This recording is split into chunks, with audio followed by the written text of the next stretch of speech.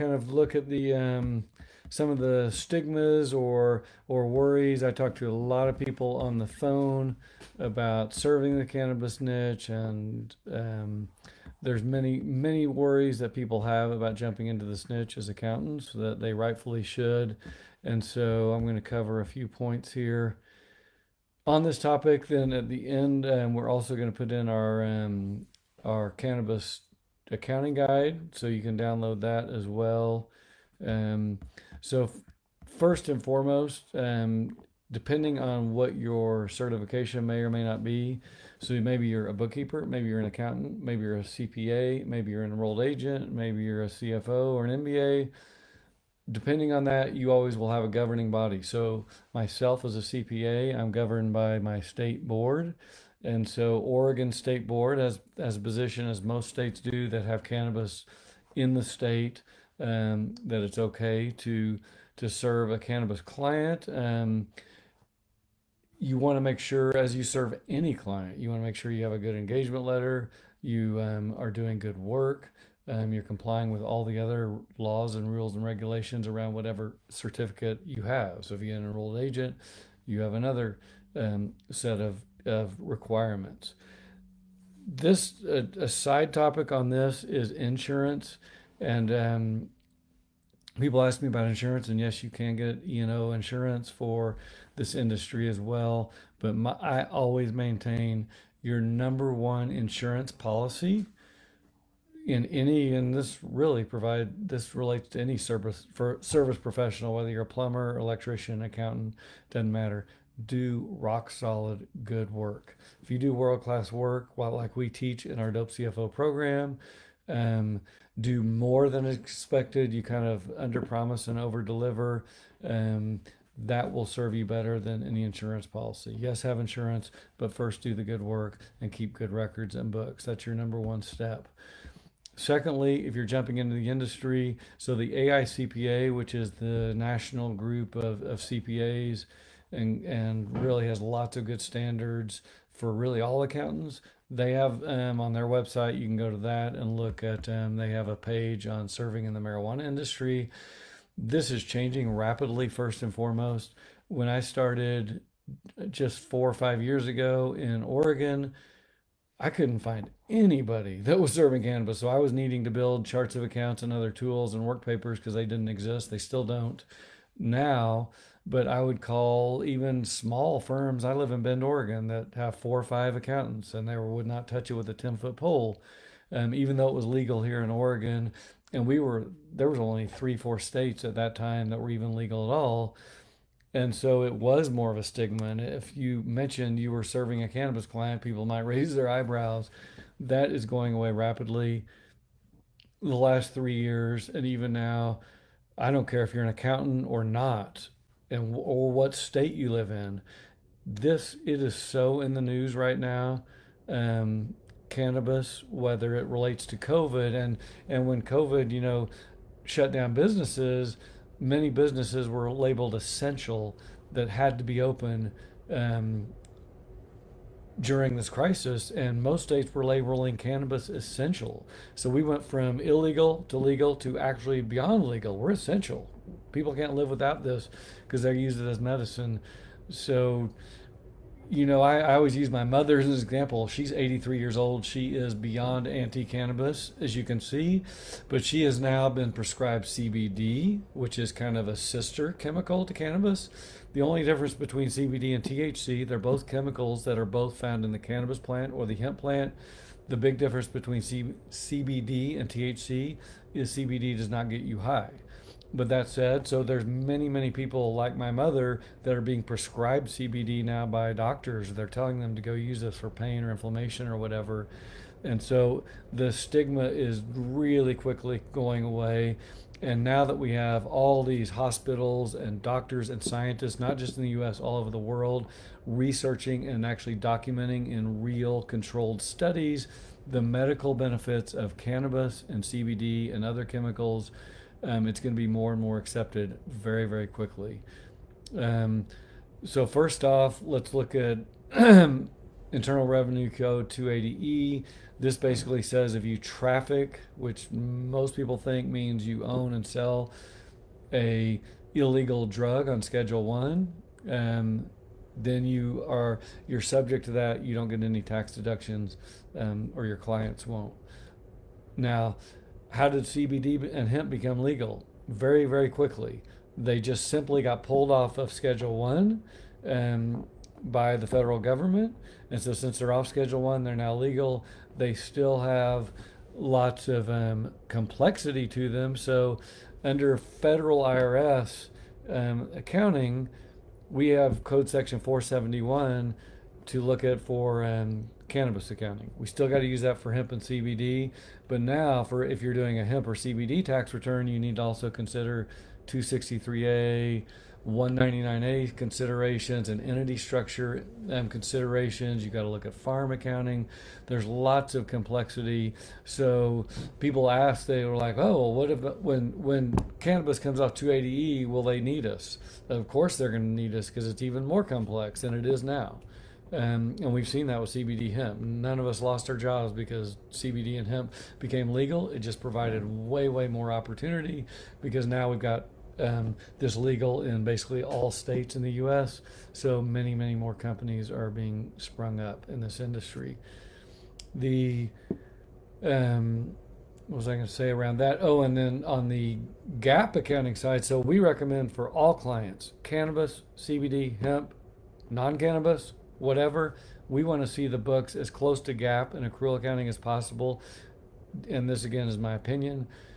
That adds a ton of value. First of all, you can manage your business better. If you're a farm or a chemical processor and you don't do accrual accounting, GAAP accounting, how on earth do you run your business? You have no idea how much it costs to produce a gram of oil, a pound of pot, if you don't do cost accounting. So first and foremost, it adds value to just running the business, the management team, the investors, the board of directors. Secondly, if you want to get loans or lending, you're going to need good GAAP books. When you go to do an exit, again, you're going to want a good set of GAAP books. So we feel nationally, doesn't matter what state you're in, let's do it accrual first. Then we'll have that be set up perfectly for the federal tax code, IRS, whether you're doing hemp, CBD, or cannabis. And then you'll have to layer in, if you're a tax preparer, state tax codes. So that's the first concern people have. There is a ton of complexity. So when you look at the complexity and messiness of cannabis accounting, you can either look at it, I call it kind of the glass half full, or the glass half empty. So if you look at it with the pessimistic glasses on, like, oh, I don't want to get into cannabis, it's got stigmas, it's messy, there's a lot of cleanup, it's hard to get in because there's all these sub niches of farming, chemical processing, food manufacturer, labs, delivery companies, retail. It's complex, it's not simple. Cost accounting. But if you look at it from another set of glasses, there's tons of opportunity. These clients need us. There's very, very few bookkeepers, accountants, CPAs in the space that actually have the knowledge to do it right, and then the tools to do it right to go with that knowledge. The charts of accounts, the internal controls work paper, PBC list, engagement letter, month-end systems, cost accounting work papers. So the barriers to entry are high. So if you get into this space, and particularly if you use our program, you're going to have a competitive advantage. These clients are the average client are multi-million-dollar firms, whether they're startup or not. You can't start a farm or chemical producer or whatever without a lot of capital. And so that means if we can provide real value to them, which we do, we can charge them high fees. Let's jump into the evil drug stigma. Make sure I'm not missing any questions. The evil drug stigma, I got that a lot. I'm pretty confident on talking about this now. I am part of this baby boomer population that's growing older. I have had pain for the last 10 years, major lower back pain. It's gotten much better, but many of us, my mom has very bad arthritis. I'm almost certain I've been told I've got arthritis as well. And as I get older and older, I'm going to be looking to CBD or THC or whatever as an alternative to even Advil, definitely pain pills. I will never go down that route. So right now, you've got these legal drugs, the pain pill crisis, which I think everyone in the U.S. knows about. It's a massive crisis. These pain pills are getting people addicted. They're killing people daily. They don't really solve the problem anyway. They're not a long-term solution. Yeah, you can take a pain pill and get rid of your pain for the next few hours, but it's not going to solve your problem. So we have this huge problem with that. And so the number one medical use, in my opinion, globally for cannabis and CBD and other chemicals in the plant are going to be around pain and inflammation, things like arthritis, cancer, whatever. People have been actually using these drugs for hundreds, if not thousands of years around pain. We're getting the science to back this up. It's non-addictive. It's a great solution. I'm definitely going to be in the older Americans partaking in this solution. And so there should be no stigma with this. This actually solves a huge national crisis that we have around the pain addiction medicine. You know, I know the Love Country Store gas station owners, they have over, I think, 3,000 truck drivers on their national staff, and it's a huge problem, truck drivers being addicted to pain pills. And so they came out, we met actually when I was on the farm several years ago, and they were very interested in CBD and how the CBD could be used by their truck drivers to get off hooked on pain pills. So there's many industries looking at this. It solves that problem. And this is before you even look at where it's now being used for autism, epilepsy, what's the other one? Several ailments it's being looked at. So that's going to be a huge piece as we go on, and that's going to release that stigma.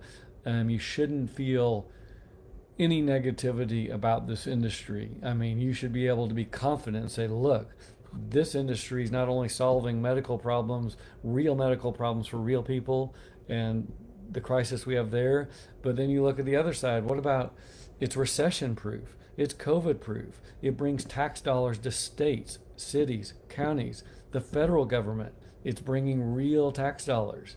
So it's helping the economy. It's providing jobs. Any way you look at it, whatever lens you look at it, this is a good thing for our country, in my opinion. Finally, making it as professional, how to put yourself out there professionally.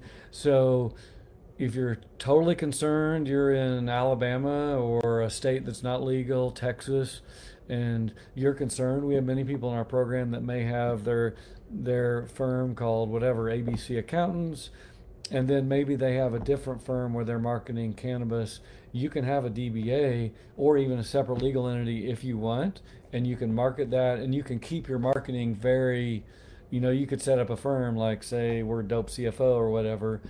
Doesn't have to have a person's face or a person's name. You can just be, Green Accounting Services or whatever it is, and you can have a website or a page. Doesn't have to have your personal name. Say, hey, we serve these clients. You can be very professional. Again, number one, first and foremost, get the education, get the tools, get the work papers, and then do world-class work for your clients. There's nothing that will beat that. Landing new clients, how to do that. This industry is exploding. It's going to continue to, for the very reasons I've been talking about, whether it's medical or recreation or the economy or states needing dollars. It's going to grow rapidly. I think there's around 50,000 companies right now in the U.S. Cannabis, CBD, hemp. I think that number is going to be in the hundreds of thousands. So most of these companies don't even exist right this second. So if you get in now early, VIP means expert, instructor, participant. P is huge. This is a movement. If you can get behind this movement and participate at the local level and the higher level as well, you're going to meet lots of investors and future clients in these groups who are pushing this forward. So it's a great time to get involved. So hopefully I've covered some of that. As you can tell, I'm not nervous about serving this. When I first got in 5 years ago, I was worried about telling my mother, but I'm not anymore. We talk about it, and it's like she gets it now that, that it's actually a good industry. If you have more questions or you want to learn more about our program is a 3-part system of education, which is videos, reading, links, court cases, tax codes, all the knowledge, even around the plant, the operations. It's also how our marketing system, how we find exactly and close cannabis clients or CBD hemp, including our offer letter is value based, how we price it, it's all written out for our members. And then finally, I call it a firm in a box. It's every single work paper tool system that I use, and this has grown exponentially over time, and it's now around 100 work papers in total. How to actually serve these people from start to finish in a world-class way so that you can be confident.